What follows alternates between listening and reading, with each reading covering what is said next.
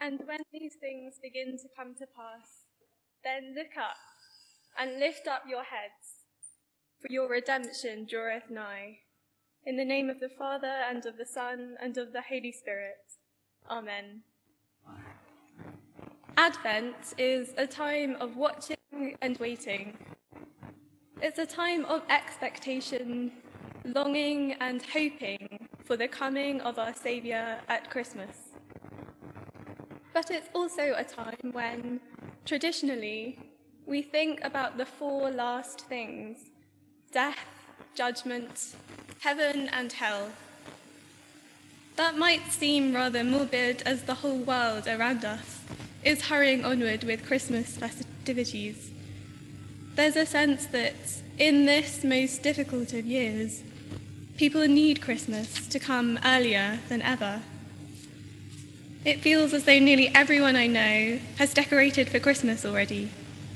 And on our televisions, Tesco's cheery adverts tell us there's no naughty list this year.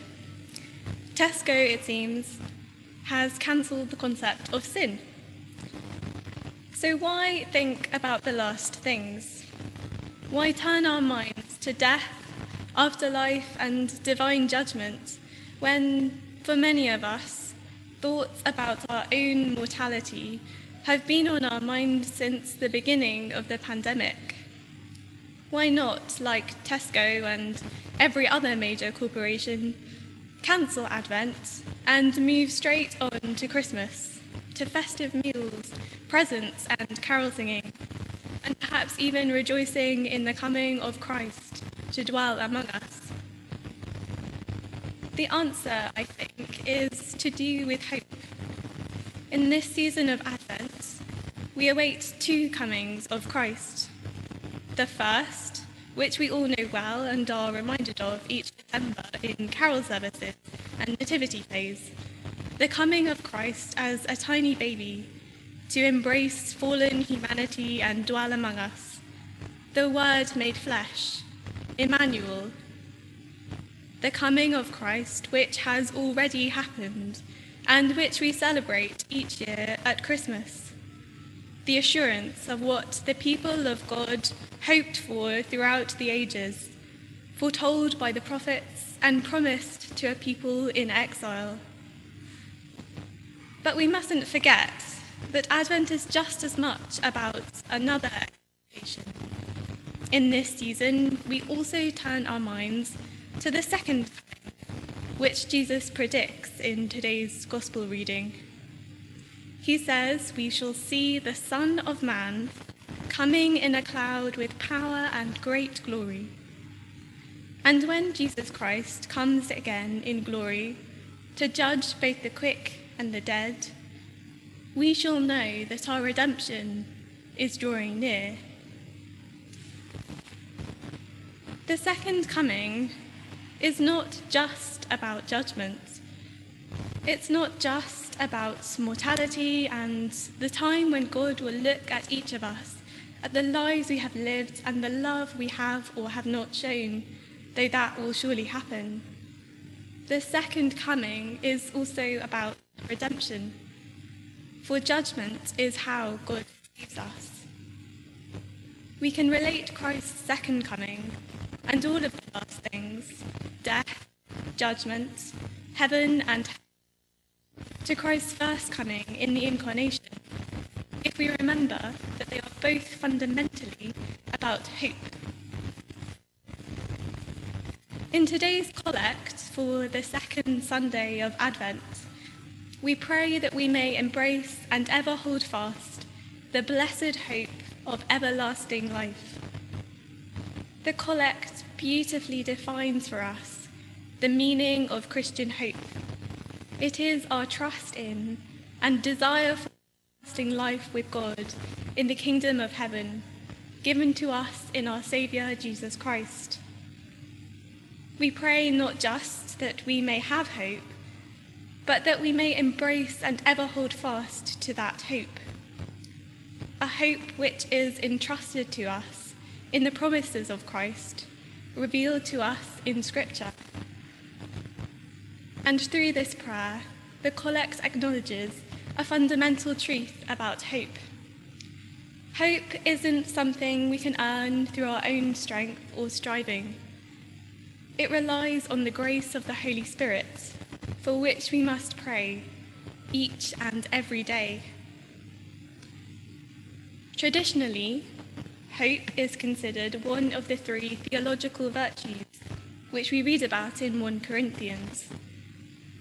St. Paul says, "And now faith, hope, and love abide, these 3, and the greatest of these is love."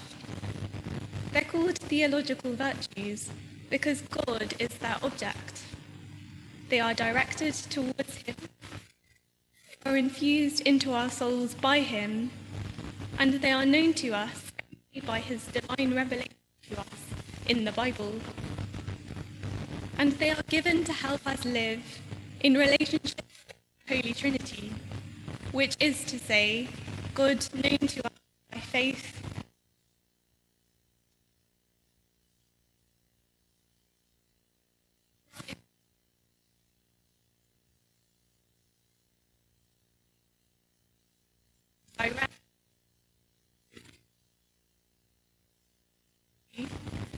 and faith will pass with heaven and earth when Christ comes again in glory.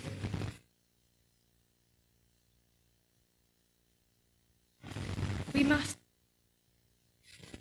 ask God daily in all our prayers, but God's prayer, which leads us to desire. It's worth talking about hope. It means to when we refer to hope in ordinary speech. Christian isn't the same as optimism, hoping for the best, a sort of blind confidence that everything will be all right, not grounded in anything other than a vague wish that things will turn out for the good. That's to disappointment. We hope in it's the only hope in which we cannot be disappointed, because the hope we have is an anchor for the soul, both sure and hope in Christ looks both backwards to the redemption and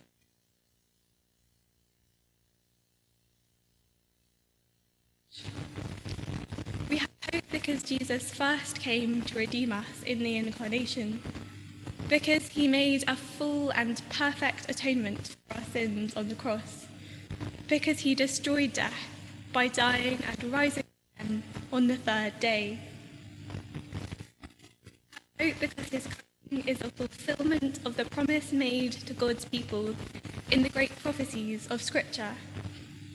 The root of Jesse shall come, the one who rises to rule the Gentiles. In him the Gentiles shall hope. In Christ we see that God never breaks his promises.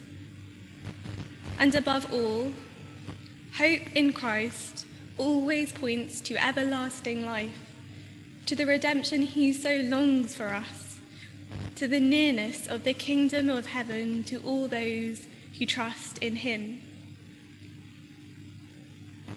The kingdom of heaven draws near, and when Christ comes at Christmas and again on the last day, let us welcome him with thanksgiving for the sure hope he has promised us in the gift of eternal life. And may the God of hope fill you with all joy and peace in believing, that you may abound in hope through the power of the Holy Ghost. Amen.